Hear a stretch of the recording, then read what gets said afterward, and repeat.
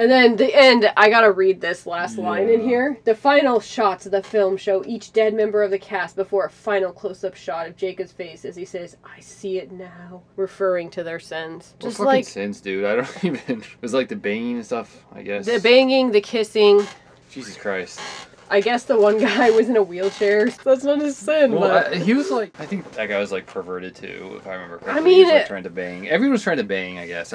Is that their sins? Is this all like a, you know, don't have sex?